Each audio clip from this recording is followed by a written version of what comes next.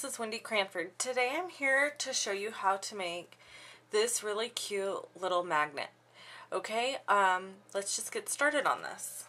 The first thing you're going to need to do is have a piece of magnetic sheet. Now this is Stampin' Up! Magnetic sheet and it's retired now, but you can find magnetic sheets at a lot of different places like stores and stuff like that. So it shouldn't be a problem to find sheets of magnets. So I'm going to show you how to cut magnet sheets with using your Big Shot and with your Framelits. So this is the new part of the new Apothecary Accent Framelit set, and I am going to cut out my magnet. I am going to take the multi-purpose platform and open up tab 2 so that I have just the platform and tab 1 in use. Then I'm going to stack 3 pieces of cardstock, these are shims, on top of the platform. Then I'm going to stack my clear cutting plate on top of the platform, followed by my magnet sheet, and I'm putting it paper side up like so.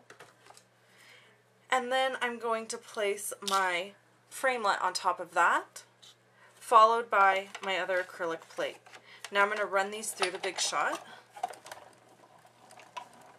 And I'm not sure that was quite enough pressure.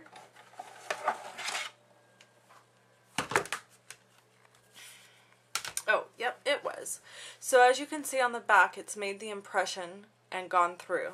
So now I'm going to show you how to make sure that you get your magnet out after cutting. So you're going to remove your framelit, and it is going to have cut pretty deep into this magnet, as you can see, but not quite all the way through. So I'm going to zoom in here so I can show you this process.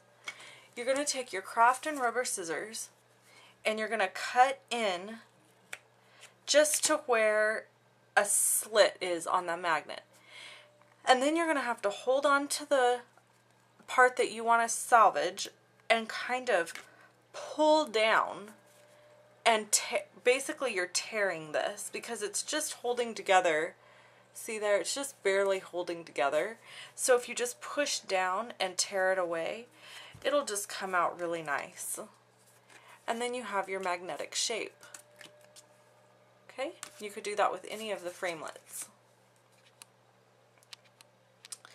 So now I'm going to use a piece of Patio Party paper that I've already cut out of the exact same framelit, and I'm going to peel off this sticky, the white, which will reveal this sticky backing, and I'm going to lay this piece of paper down very carefully,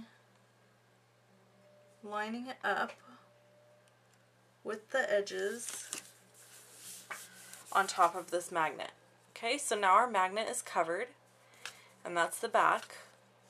Okay, and then I used this framelit. It's also from the Apothecary Accents Framelit set, and I cut out a piece of Summer Starfruit, and I went ahead and embossed it with the square lattice embossing folder.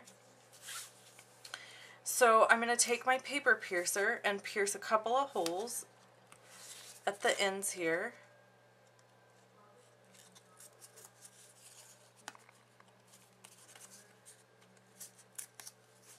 And then I'm going to use antique brads to place in the ends of this piece.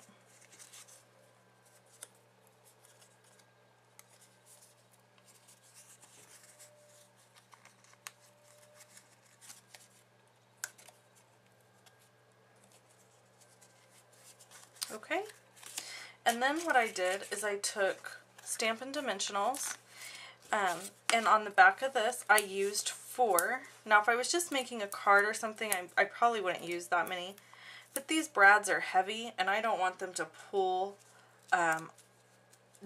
way down on like the refrigerator and pull this off. So I went ahead and used extra dimensionals, more than I normally would. And I'm just going to layer that right in the center like so. Oh, I got it a little crooked here. There we go. Okay. And then I used one more of the Framelits from the same set, and I cut out this shape in Whisper White cardstock, and I'm using my Raspberry Ripple ink stamping pad, and I'm using the Trust God Sentiment stamp set. This is new from the new catalog. It has a lot of really beautiful sayings on it, but the one I'm using today is each one of us is God's special work of art.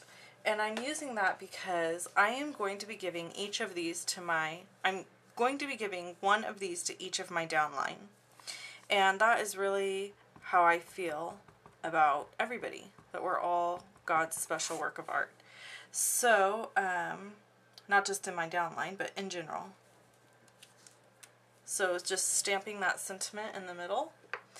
And then I'm going to take a sponge with crumb cake ink, and I'm just going to sponge the edges.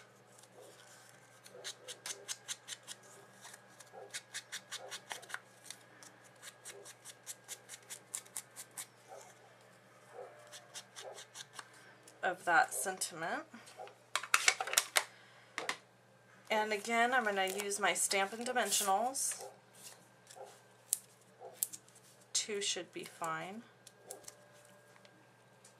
And I'm just going to layer it in the center, like so.